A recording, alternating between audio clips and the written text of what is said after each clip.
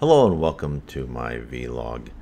I'm Brian Foster, and this is a log called Spiritism Musings where I talk about different things that I read and I want to present to you and kind of just give you little hints of information from books psychographed from different Spiritist mediums.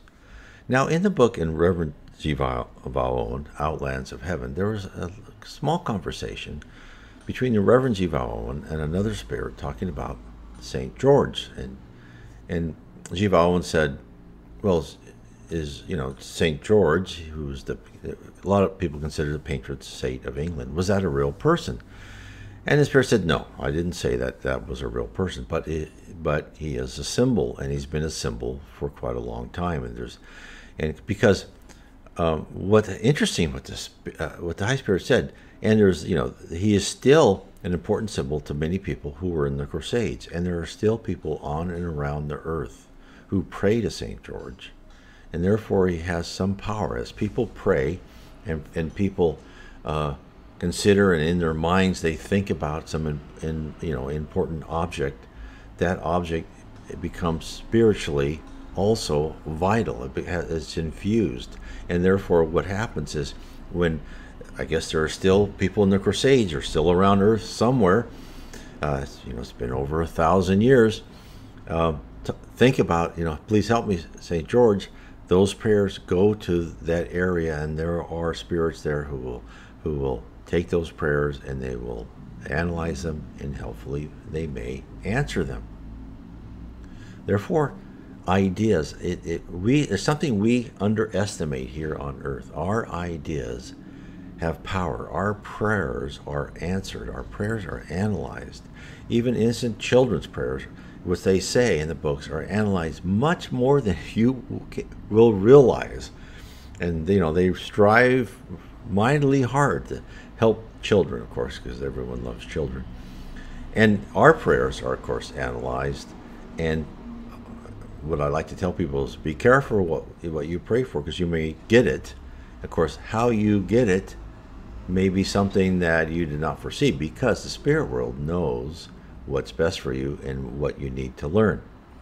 The other thing is prayers that are negative prayers, like asking for revenge, or something bad to happen to somebody else. Those are actually a debit against you, and of course those are not answered. Those are actually not good. But anyway, I thought it'd be interesting to tell you that the spirit world, when people have ideas, right, and it's like people like Mary, the mother of Jesus, has a huge organization who helps many people, because there's many people just constantly set their prayers. They ask Mary for help. In the book Members of a Suicide, Camilo Branco went to a hospital meant for suicides, all ran by and controlled by the Legion of Saint Mary. So there's many different, Jesus Christ doesn't just have one organization. It's like a huge government.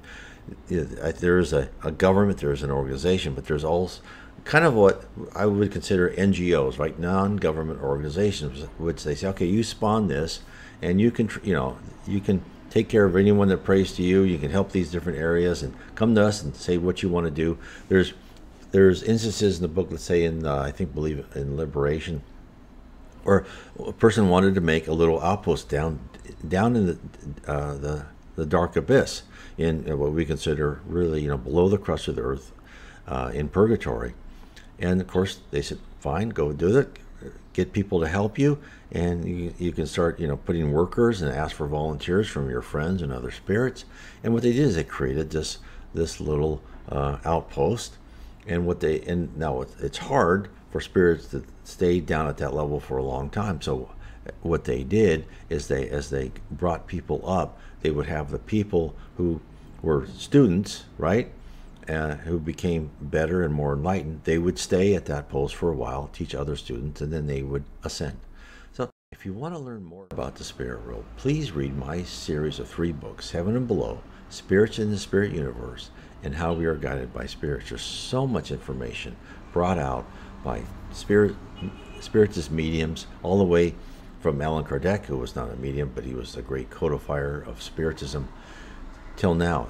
Spiritism is dynamic, and what the spirits tell us, they're always going to tell us more as we are culturally and scientifically, technologically ready to hear the message. They will give us more information. They're not going to tell us everything. They're not going to tell us how to cure cancer. They're not going to tell us how to go faster than the speed of light. No, they're going to give us enough information to have us grow on our own. Anyway, I want to say, God bless.